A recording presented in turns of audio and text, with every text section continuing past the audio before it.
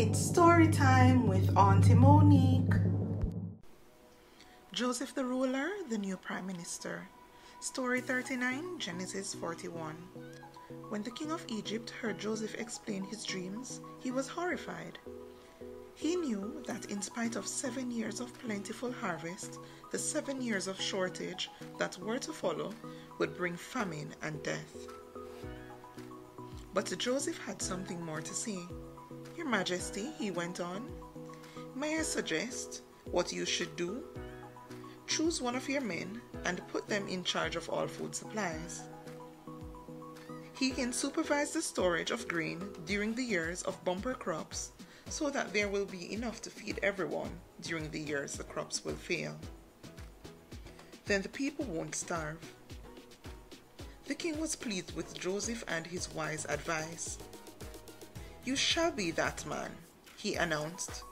You have shown how wise you are, so I shall put you in charge of everything that needs to be done in the whole of Egypt. You shall be my new prime minister.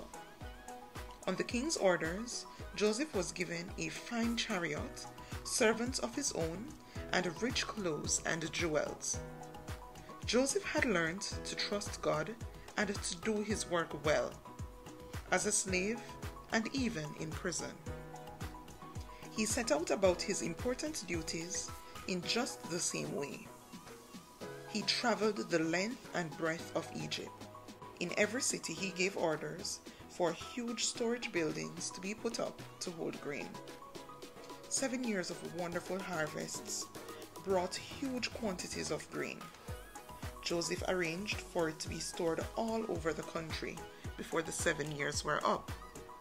The new storehouses were so full that even Joseph had lost count of how much grain they held.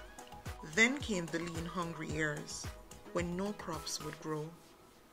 Joseph was busier than ever, selling the grain and seeing that it was fairly shared out. Soon people living in nearby countries, who were also hit by famine, heard that there was grain to be had in Egypt. They traveled to Joseph to ask if they too could buy grain to take home to their homelands.